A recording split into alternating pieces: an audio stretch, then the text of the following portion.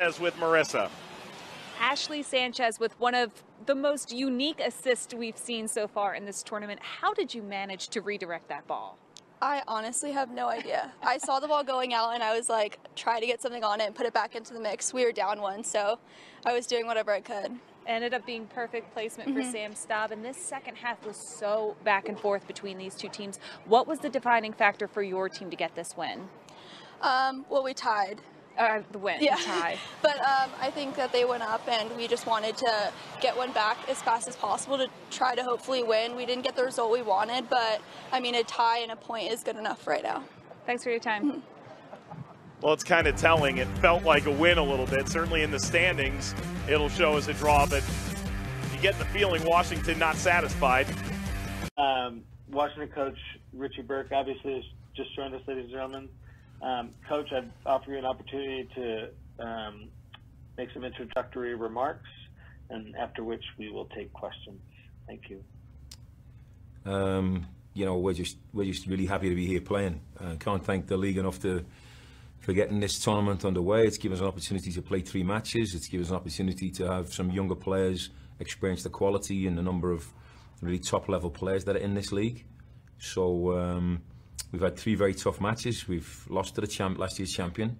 We've beaten last year's runners-up, and we've just tied with the team that finished 3rd last year. So, you know, we're continually trying to make progress, but we're just happy for the opportunity to be playing and for our players to test themselves against the best in the league. So we're happy. Thanks, Coach. I know we all enjoyed watching a great deal. First question will come from Jonathan Tannewald. Richie, Jonathan Tannewald from the Philadelphia Inquirer. Hey, Jonathan, how are you, mate? Saw Ashley said after the game she had no idea how she pulled the back heel off. How rehearsed was that play, and how happy were you to see it? I don't know what Sanchez said, but that was not a rehearsed play, and that was not something that we expected. I don't think she expected it. I think that was more like a kung fu move, but, you know, we'll take it under the circumstances. You know, she's obviously a bright young talent, and we're loving what she's doing for our football club. She's one of the kids I think is really benefiting from these matches. But if she told you that was a rehearsed play, we do have a short one, but it actually goes to her feet. It doesn't go around about her hip, and she certainly doesn't throw a kung fu move, that's for sure. Thank you. You're welcome. Thanks, guys. Next question from Kim McCauley. Hey, Richie. Hey, Kim, how are you? Good. I thought Andy Sullivan played pretty conservative in the first half, just kind of keeping things ticking over, holding position, and then the second half she was really, you know, getting stuck into tackles, dribbling forward. Was that something that you talked to her about at halftime, or is that just a decision she made on her own? We had quite a few choice words at halftime, Kim, I can tell you that, because that was not a first half that we were particularly proud of, and Sully was one of the players that I think was, you know, probably underachieving and not getting in as much. You know, clearly she has a fantastic relationship with Rosie when Rosie's on the field, and it seemed to spark her into life a little bit. But we wanted her to press a little bit more, particularly on Salem, but she was trying to help Geordie and Feisty, who had, you know, sort of defensive assignments to deal with Lindsay Horan, who was a special player, and Rocky Rodriguez. So I think she was playing a little bit more conservatively, making sure that those two were not compromised. But after half time, we made a little tactical adjustment and pushed her a little bit higher, and you know, she got into the game a little bit more, which was good. Which is what we wanted her to do. Thanks, Coach. Next question from Jason Anderson.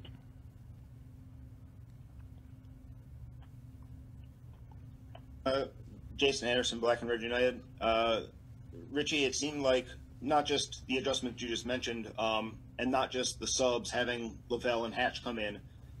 It also seemed like, in general, you were able to maybe open up the game a little bit, stretch it out, find some ways through their midfield diamond.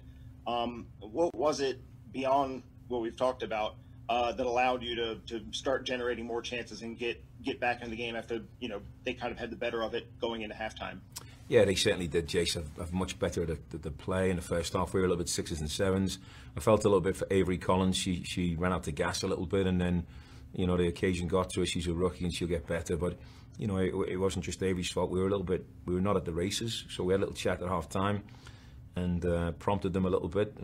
Chat is probably a mild way of putting it, but we prompted them to go a little bit, and we wanted Sanchez and Kumi to not get in matchups with fullbacks, to come inside a little bit, to free Hachi, who'd stretch there to two centre-backs and allow Kumi and Hachi to Kumi and Sanchito to sort of drop in underneath, which created problems for them midfield, now checking shoulders and worried about them two coming in off the shape, which freed now Rosie and Andy up to drive at them a little bit.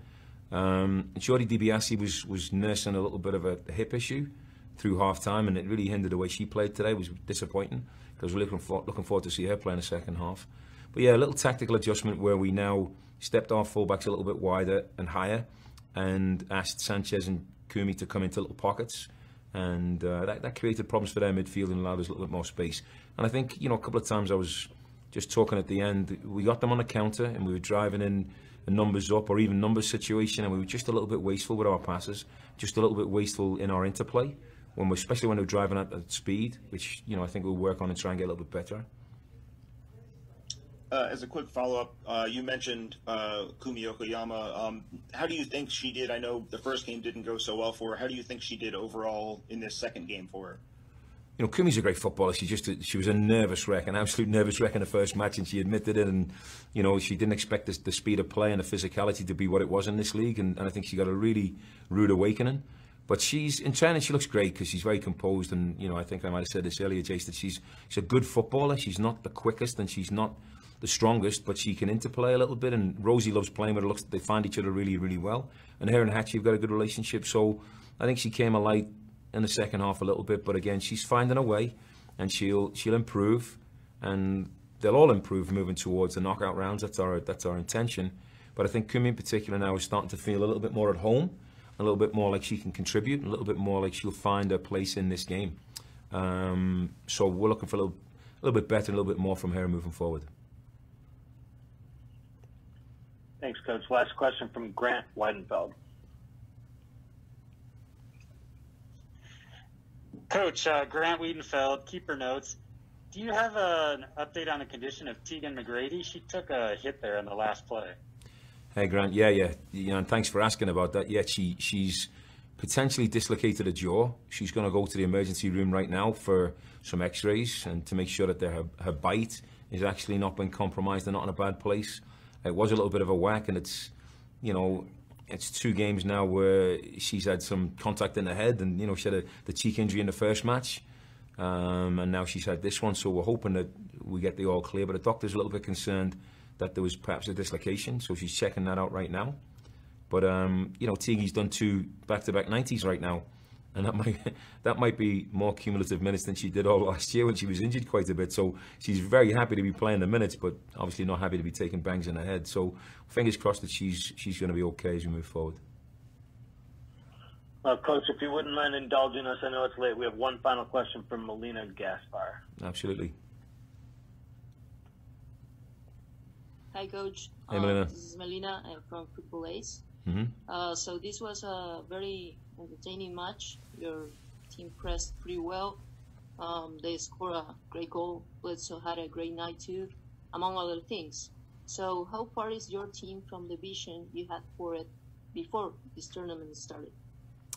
Great question. We didn't really set the bar high and have massive expectations because we knew we had a very, very young group, and our starting group today had 7 players that have only had 1 year or less in the NWSL. That's what we started with. You exclude Bledsoe, Nielsen, Sullivan, and Yokoyama is a new player to the league. So we were very young.